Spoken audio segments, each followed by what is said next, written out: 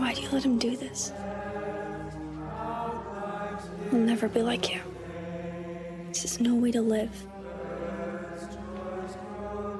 I'd rather die first.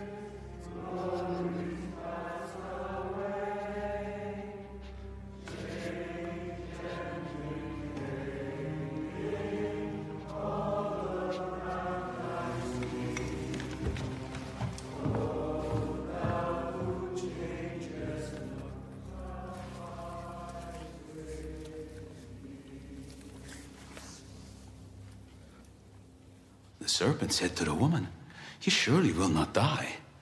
For God knows that in the day you eat from it, your eyes will be opened and you will be like God, knowing good and evil." And when the woman saw that the tree was good for food, and was a delight to the eyes, and that the tree was desirable to make one wise, she took from its fruit and ate. And then the Lord God said to the woman, "I will greatly multiply your pain in childbirth. In pain you will bring forth children, yet your desire will be for your husband, and he will rule over you."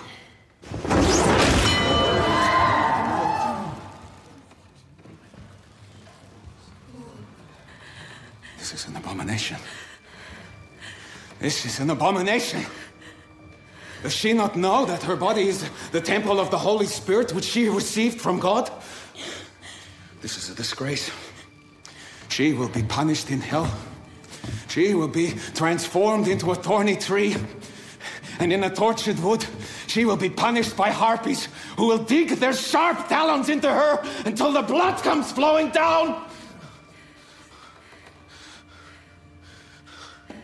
Oh, Lord, forgive me. You know, I have tried to keep her on the narrow way to repentance. But like the Gospel of Matthew says, the way is broad that leads to destruction. I spoke to her.